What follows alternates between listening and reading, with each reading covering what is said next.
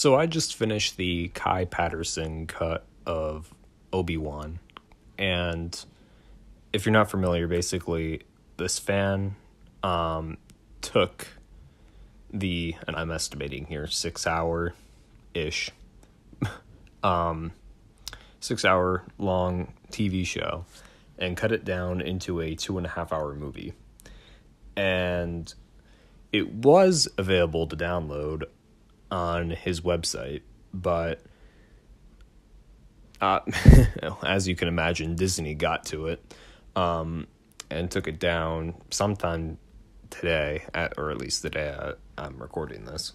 So that's unfortunate, but luckily I was able to download it before the takedown, so it now rests for eternity on a flash drive that I have, which is good. So it's at least preserved. Normally, I will still link the website, just in case there is some sort of re-upload. He said he'll try to get something working. So we'll see. So I'll link it there just in case. But as for the actual movie itself, it's really good. It's not perfect, because obviously he didn't have access to all the raw footage. It was just like all footage downloaded from Disney Plus and then edited himself.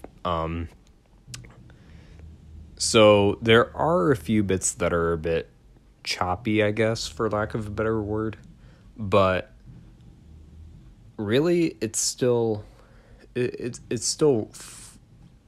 flows really well, considering it's like less than half of the show's runtime, if we're assuming the show is 6 hours, which I know is off, but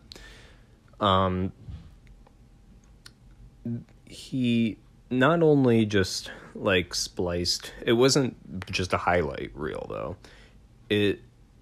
He changed some of the music. So like now, for example, when Obi-Wan fights Vader the second time, it's a mixture of Duel of the Fates, and I don't know why I can't remember the score, but the music that played in Revenge of the Sith when Anakin fought Obi-Wan, that music.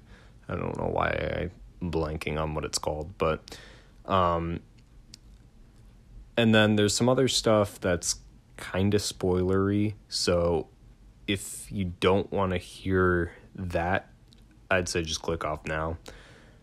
If you do, I'm going to talk about spoilers now.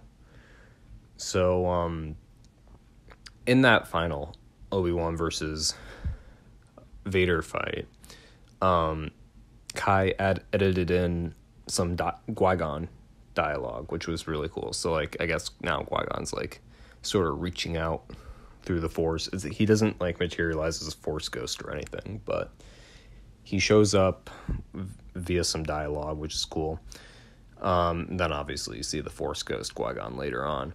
But I think the biggest change was Kai completely axed the whole thing where Reva goes hunting for Luke.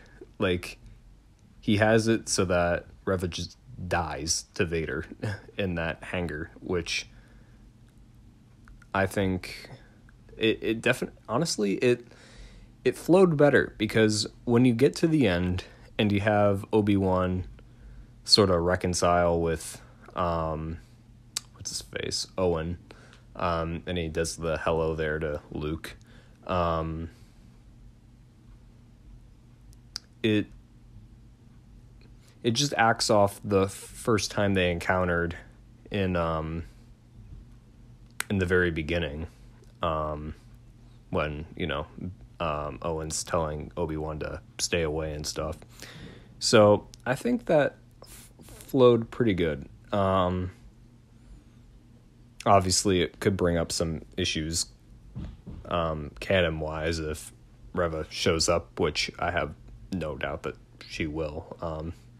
There are rumors that she's getting her own show, and even if that doesn't happen, I wouldn't be shocked if she pops up in something else. But as the canon is right now, this was perfect. I loved it. So besides a few minor issues, I give it a 9.5 out of 10. It was really good. And if you can get a download, I would recommend it. I think it's only like 12 gigs, so it's nothing crazy like 4K 77. So, yeah, thumbs up for me.